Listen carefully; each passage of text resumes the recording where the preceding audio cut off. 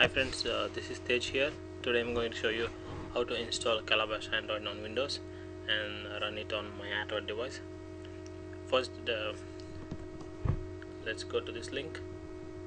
This is a Calabash-Android GitHub project where it gives the steps to install. And for more detailed steps, we can also refer to this blog, which has a nice set of instructions. Before starting your Calabash installations, you should have Ruby installed. So you can go to Ruby installer website and download that, and then you need to have Android SDK, which you can get from developer.android.com/sdk/index.html. So download the Android SDK, unzip it. You'll get the Android SDK bundle, which contains some APIs and also AVD manager and SDK manager, which looks something like this. And also you'll get a folder with Eclipse. Launch your Eclipse, and then you'll have this Android SDK manager integrated with that. So your Eclipse looks something like this. Yeah. So to make sure, using Eclipse, it will create it will create a debug key store for you. So which you will need it when you want to resign the apps. So the debug key store will be present in users, your name, and then .android, and then you'll have it somewhere here. Yeah. So we have Ruby, we have Android SDK manager installed. Next thing is you need to set few path variables. We'll do that later. When you're installing Ruby, you'll get an option to set. You'll get an option to, let me show you.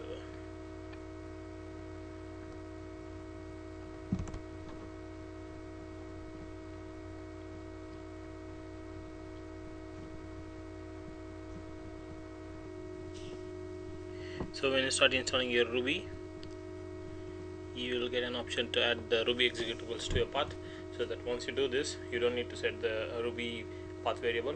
If you forget to do it, reinstall it. That's the easiest way, or else you could manually and go and set it in environment variables.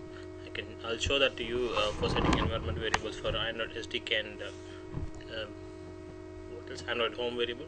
So I'll quit this because I've already installed. So if I go into my command prompt, I can see that I have installed 1.9.3 Ruby. After you install Ruby, you need to close your command prompt and reopen it again.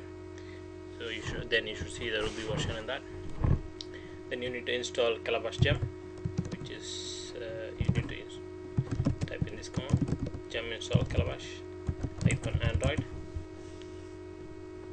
These are the same steps. Do we have it here? Yeah. Do this. So after this, you'll have Android SDK manager, Ruby, Calabash Android installed. So next thing you need to do is just set the system variables. So for doing that, you need to go here, click on properties, then advanced settings, environment variables. So you need to set Android _home variable, create new, click on new, enter Android _home, and select the path of your copy and paste the path of your SDK. So in my case, it's here, Android SDK. So it's the place where your AVD manager and SDK manager are present. Then you need to set your Java _home. This should point to your Java JDK, not JRE. Be careful with that. Okay. Another thing is, after you installed Android SDK, you need to put this path in here, which was basically going to the Android SDK folder, and put /platform-tools. So this is the folder which has your ADB and AVD. So ADB, if you don't know, it's an Android debug bridge, which will help you to communicate with the devices. well, it's not essential for Calabash, but it's essential for doing other things with Calabash. So after you've done that, if you run adb devices, you should see devices. If you have connected any devices or emulator, you should see it here. And okay, now you should be all set to go. The next thing you need to have from Calabash perspective is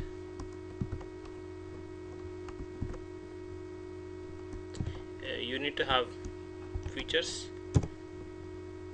I'm deleting these features and test server because it was already created. I'll create it freshly and show you how it happens. Go to your Calabash and go to console and type in Calabash-Android, run,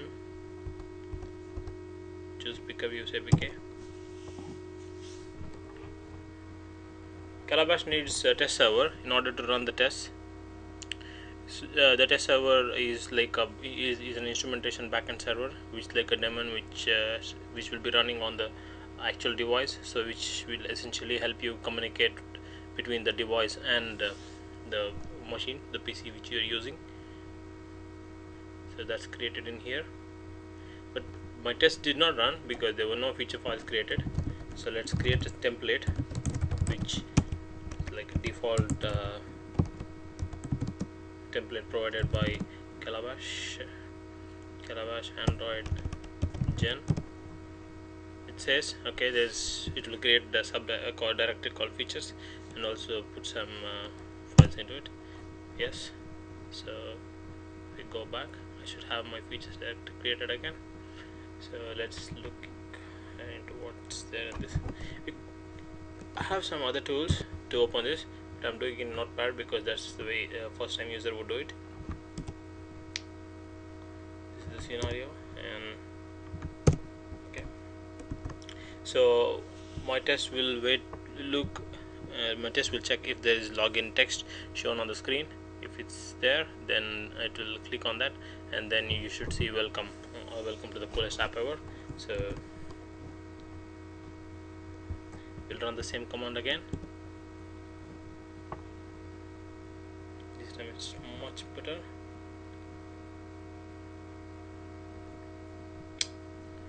I'll show you how it's what's it doing on my device.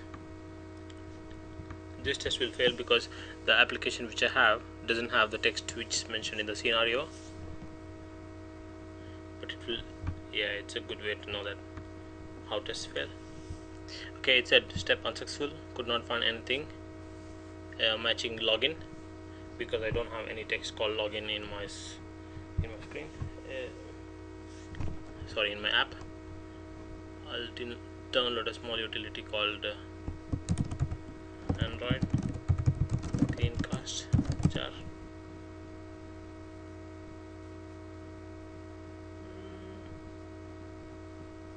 So this is just to show what's happening on my device on my screen, so that you guys can see that I'm not faking too many things.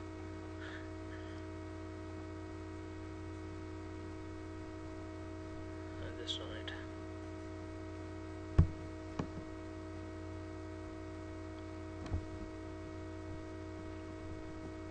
Okay, I can see my screen in here. Let's go to my prompt. So instead of waiting for text login text, I can change that to come and click on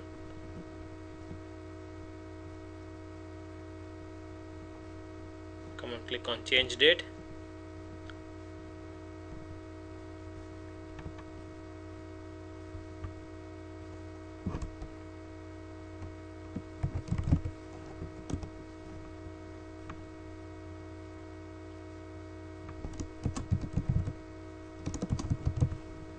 Be careful with the case when you're writing a test.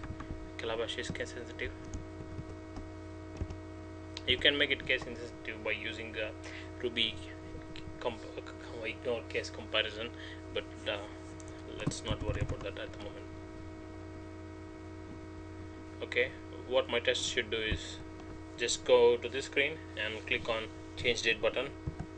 Don't know how clear how fast my Android screencast application will respond, but it should at least give you yeah, at least it should give a clear picture of what's happening. So now it will uninstall the app, install the app again along with the instrumentation backend server. So that's the reason my app got closed. So it's installing PickupView APK and launching the app, and then clicking on change date. You can see that it's highlighted. It was too quick. If you want to see it properly, what we could do is go to features.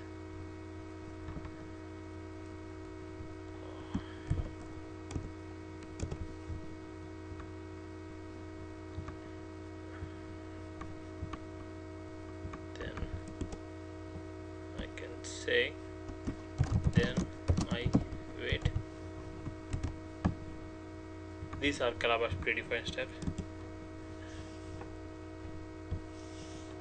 Let's see what it's doing now.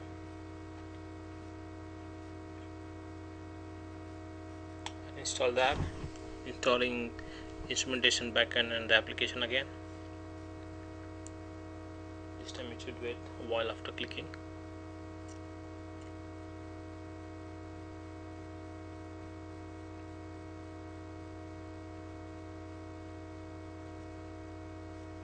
Okay, you can't see it in my Android screencast, but it's happening on my device. I can see it here. Sorry for that. If you, I think this much, these steps will help you. These steps will help you in Calabash installation. And if you have any problems, leave a comment on my YouTube video. If you like my videos, please like and comment. I'm conducting an online session on September 21st 2013.